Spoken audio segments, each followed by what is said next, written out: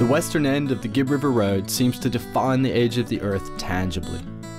Ancient limestone reefs compete with gorges cut deep into sandstone beds, themselves laid down over millions of years under the rolling blue of an ocean that once covered much more of the Earth's surface.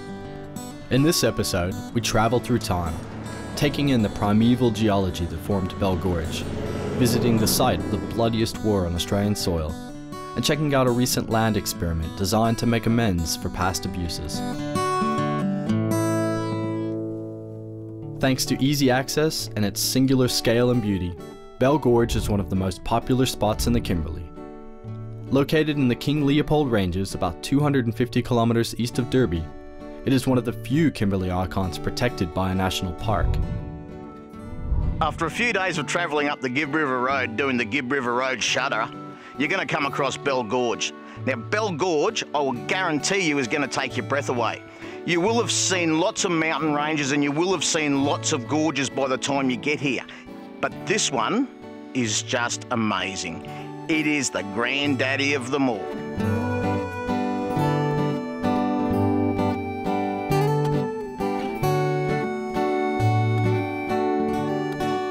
Once you get into the gorge itself, you're going to have to make a couple of pretty big decisions. Things on some really important stuff like, which waterhole am I going to swim in today? Or, even worse, which rock will I sun myself on? There's so many spots here that you just have to find the one that you fall in love with and spend a bit of time there.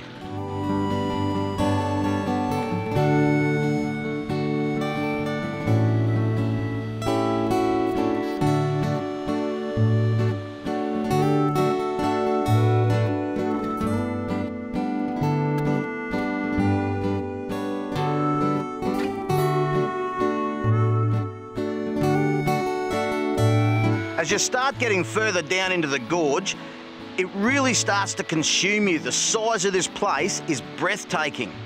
You've only got to stand in the one spot for 5 minutes and you'll see the colours of the rocks change what seems like thousands of times. But along with that comes a bit of a problem. The depth of the side of these gorges actually makes it that the sun doesn't really touch the water all day, which means that water is ice cold.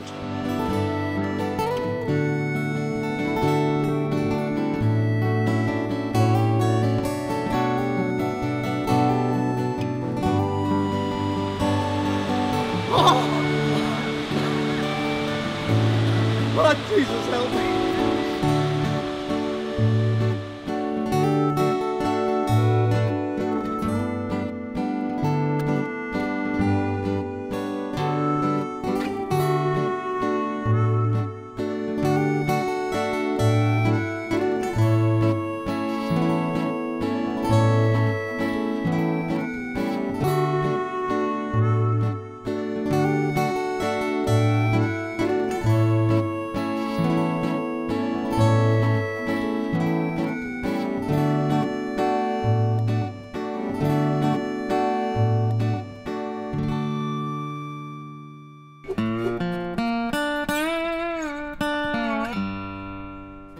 One of the hardest things about outback travel is keeping your tires healthy.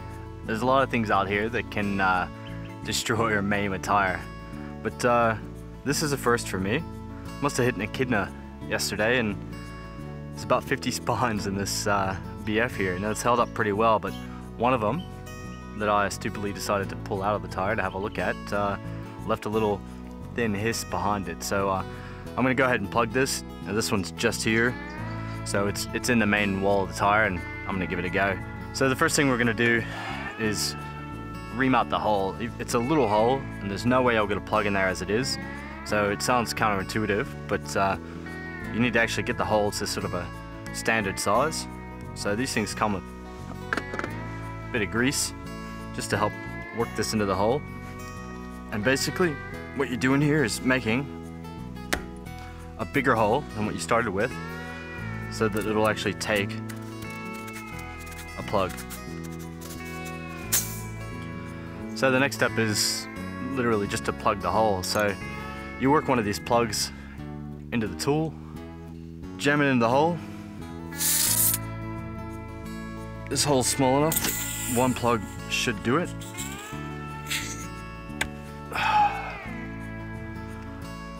And that looks like it's done the job, so all I've got to do now is just trim this end off so it's not rubbing on the road, and we should be good to go. And the moral of the story here is, you spend a few extra bucks at ARB before you leave, you can save hundreds down the road in tires.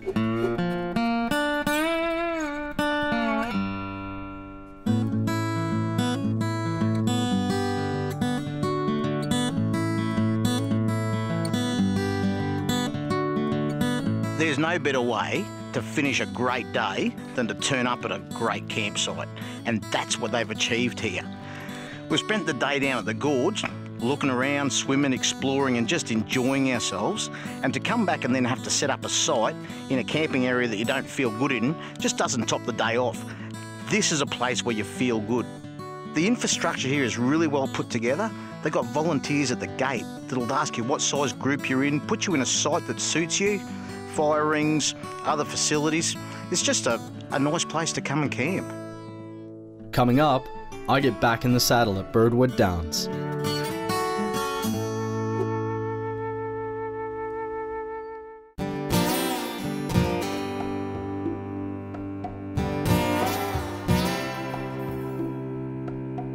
With fires burning in every direction, turning the sky a muddy red color, we headed west down the Gibb River Road toward a station that has, for the last 3 decades, been challenging the old view on land management in Australia.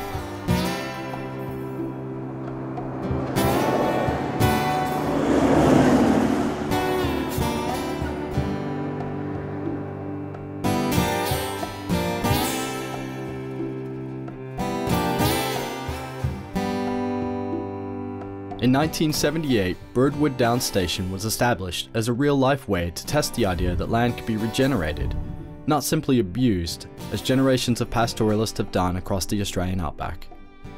The idea that the land is endless and self-sufficient is one that is wearing off quickly, and this 1,900-hectare property might just represent real hope for bringing back the fragile ecosystem of the Kimberley, one station at a time. I'm told that the only real way to understand this land is on horseback, so Hans and I saddled up and headed out to take a look at this unique station, to get a feel for it up close and personal. I haven't been on a horse in a few years, but if they're anything like bicycles, I figured I would be fine. And these were little horses too, the same breed that has been working this country for 100 years. Birdwood Downs is a 5,000-acre station located at the western end of the Gibb River Road. It's a station quite unlike any other out here. It's part of a 40-year experiment to see if this land could be regenerated. From around 1880, Kimberley was grazed and overgrazed quite heavily by cattle, and there's not much left in the land, so this is part of an experiment to see if they can fix that, make a little bit more out of the land and make it viable again for cattle. I'm here with Hans, one of the directors here, who runs the place, and Hans, you've got quite the life, mate. This is a beautiful life here, absolutely, yeah. Pretty passionate about what you do, mate. You must believe in this place. I certainly believe in this place. It is a beautiful experiment. Many people say it's an impossible job, but that makes it the challenge that it is. A lot of places have the word eco in the name. Yes. But sometimes that means they use bamboo towels or something in the toilets. You guys are actually trying to fix this ecosystem. Yes, that is what we have been doing, and that is what we keep doing. And eco is more than just fixing the grass. It is being very careful with the resources that we use. We run on solar power, and we are just very careful in what we use. I noticed you drive horses instead of Land Cruisers out here. Yeah, that's so much more fun. That is so much more fun. You don't distinguish between job and fun, not when you're working here. And this is really good fun. This is Paho here. Paho's 1 horsepower. We're gonna go exploring and see if we can find some old trees.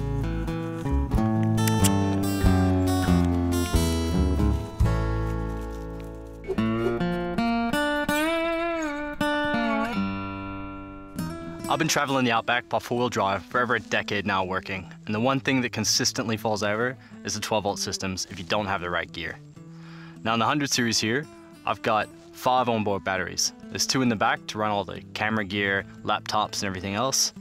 And up the front here, I've got 2 auxiliary batteries just to run the fridges, lights, and everything in the dash. It's a lot of batteries to keep charged up, so I really need to depend on the battery chargers. Now up in the front here, I've got a BC-DC. It's a 40 amp DC to DC charger. And the benefit of that, you keep them right next to the battery. You're getting 40 amps of the highest voltage juice that you can get into those batteries. It's the only way to go on the road. It keeps these marine batteries topped up all the time. I've actually got a 270 amp alternator under here as well, just to get extra juice into everything. But the Red Arc gear is beautiful, waterproof, dustproof, pretty much Carlisle proof on the road. I can depend on these. Now I actually got a Red Arc battery isolator behind here, which runs straight back to the Anderson plug.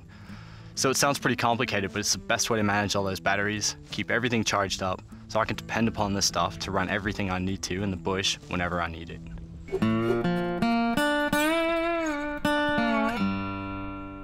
So I'm down the yards here today with Greg from Birdwood Downs Station.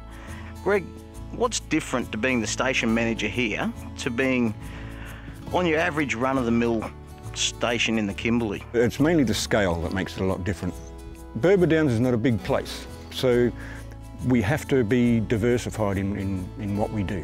So we breed the horses, we sell some horses, and we use the horses for riding lessons and trail rides. So being diversified is the only way we can live the lifestyle that we want to live here. So at Birdwood Downs, mate, you seem to be very focused on the environment and making sure that it's managed for future use, you know, not overgrazing and things like that. Is that a different mindset you need when you're managing this sort of place? This place is 30 years old, and when it was born, the place was so degraded, and the whole idea of this place was to bring it back to what it naturally was before the cattle. So it is the biggest thing that we focus on.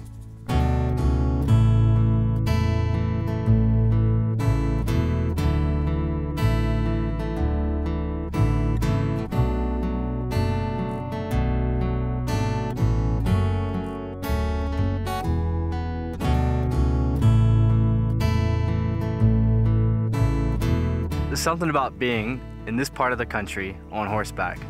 You jump on the back of one of these guys and walk around. You got time to look at the land, time to watch the sunset and really soak in the Kimberley. Now Hans, there's a tree behind us here that looks like not many I've seen before. There's a few old boabs in the Kimberley. And this one is really old. They say that boabs can live up to 2,000 years old, and apparently this one's been carbon dated. Yes, and it's carbon dated 1,500 years, which is amazing. Means it was a little baby boab at the beginning of the Middle Ages. The age of the Kimberley is such a tangible part of it, and I think you feel that when you're out here. But I just love being out here on the horses, mate. It is so beautiful. This is why I'm here. It is beautiful every day. As the sun fell through a gauze of smoke, we soaked in the red light, feeling all too young against this prehistoric backdrop, against a land so unremittingly romantic, a land that can remove you from yourself completely.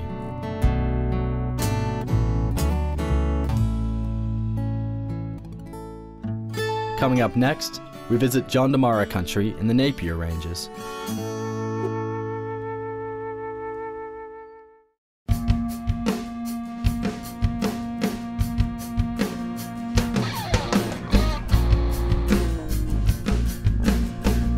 The limestone reefs that make up the Napier and Oscar Ranges in the western Kimberley were once coral reefs jutting up from the floor of an ocean that covered most of the earth. Now the same water that once sheltered them falls as rain and carves the grey stone into jagged spires against the endless spinifex plain.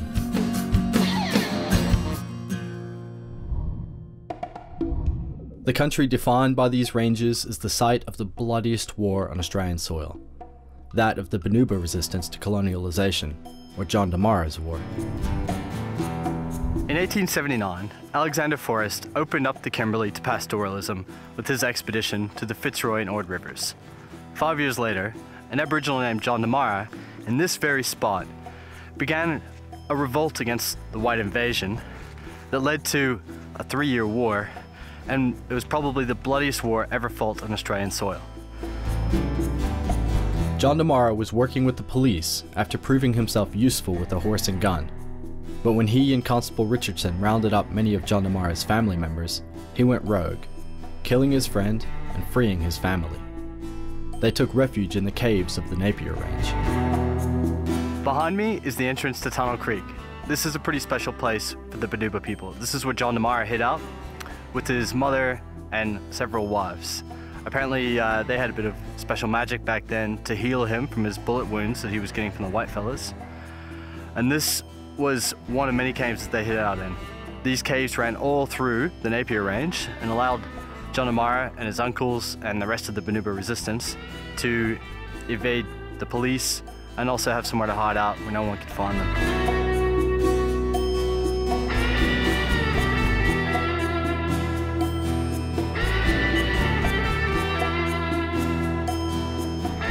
Tunnel Creek is one of many cave systems that run through these limestone cliffs, and it afforded Jandamarra's resistance a safe haven and easy retreat from any direction. His knowledge of the land and guerrilla tactics kept his war going for years. Four-wheel driving has changed a lot over the years. It used to be you went somewhere, got lost, and spent half the afternoon finding your way back out again. Today, you can still get lost if you want to, but there's no good excuse for staying that way. The guys at HEMA have come up with lots of great options to find your way in and back out again. I love the application for the iPhone and the iPad. Both of these screens are brilliant to work with. It's dead easy software to use, and you get all of HEMA's maps in one place without having to carry around a binder full of paper maps. The HN6 and the HN5 are also awesome options. They provide all-in-one navigation, so you get your on and off-road navigation in one unit. Now you don't need all of this stuff. I'm just a bit lazy, don't like to change the screens all the time, and I can actually have about 6 maps open at once, which gives me a lot of information while I'm going on the road. Any one of these will do the job, and I'm telling you, it makes life a lot easier.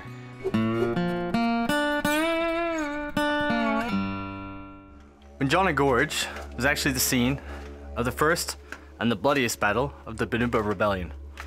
This is where Jandamarra took Elamar and the rest of his elders once they escaped from the police station. It wasn't long until some white fellas came along, and Jandamarra and his merry band gave them a hard time, killed a few of them, retreated back up into the caves. Shortly thereafter, the police brought in a lot more white settlers to settle the score. It was a huge gun battle here. You can just imagine those shots ringing out against these cliffs. Elamar was killed, along with half of Jandamarra's mates. So he retreated back up into the caves to lick his wounds and began what was to become a 3-year guerrilla war campaign against the white settlers. As you walk into Windjana Gorge, every step seems to draw you in, to remind you that this isn't just any place. It is a holy site for many reasons. For its beauty alone, for its role in Australia's only real Aboriginal rebellion, and for its timelessness, its ability to absorb our history into its ochre walls, bastions that seem eternal against the sky. Every afternoon, the sun comes into Windjana Gorge and lights up these cliffs. It's easy to come here and appreciate the solitude, just the color of this place as it goes down, but there's a darker history here. These very same cliffs are where Jandamarra, Elamar, and the rest of their gang essentially defended their country against the invasion of the whites into the Kimberley. It was the first violent backlash from the Aborigines ever in the history of Australian settlements. And it's easy to just sit here, look around, listen to the solitude, and you can almost imagine that moment when they heard the settlers coming in. And they knew that they were probably going to lose. But it was one of those battles that you fight anyway. You fight knowing you're going to lose because you have to.